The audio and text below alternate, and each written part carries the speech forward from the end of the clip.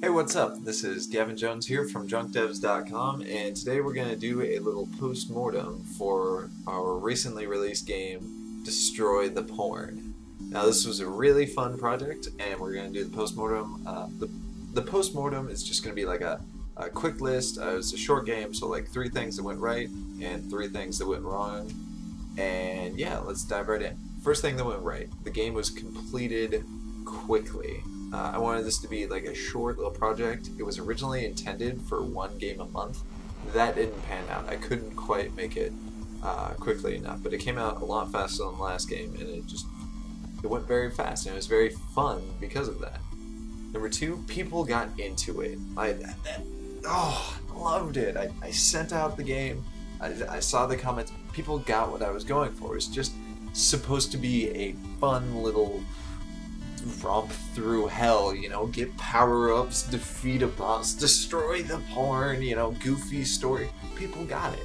And I love that. And I love everyone that's playing it and just enjoying that.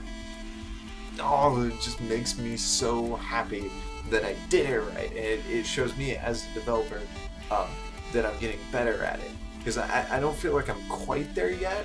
I feel like with this title I got better at it, and I just want to keep getting better at making this game kind of just an all-around fun experience. But I'm glad that people are willing to get into it, and I'm glad people are enjoying it.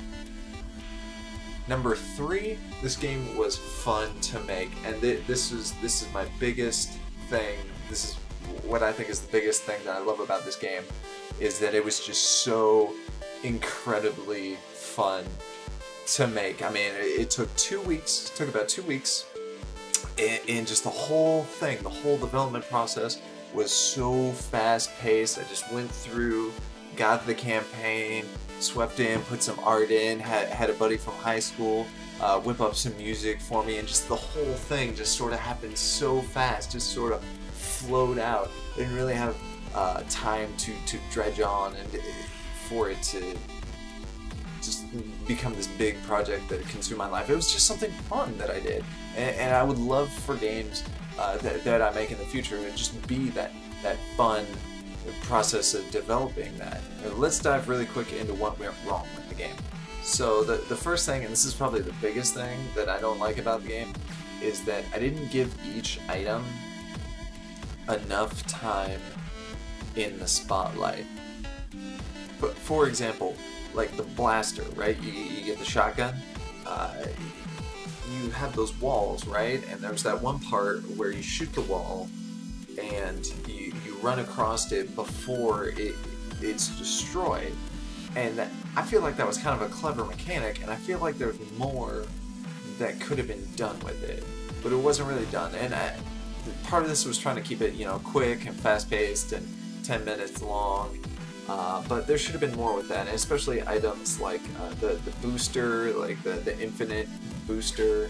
I just ramped the difficulty right from nothing to a giant room of spikes that you have to navigate very gently, and I still have trouble navigating that room. And if the developer has trouble doing something in a game, that's usually a bad sign, and I should have worked harder on that.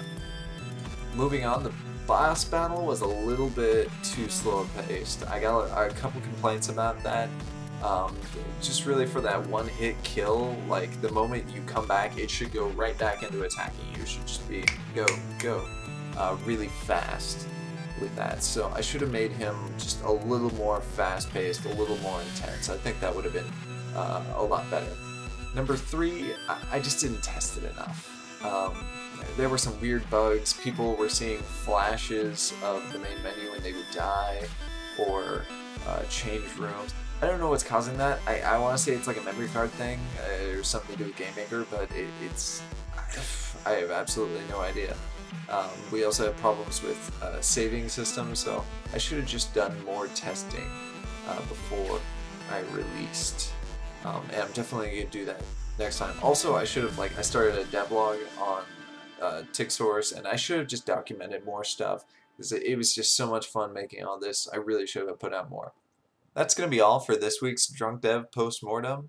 Leave a comment, like us on Facebook, subscribe to us on Twitter and YouTube, and hopefully we see you soon. Thanks.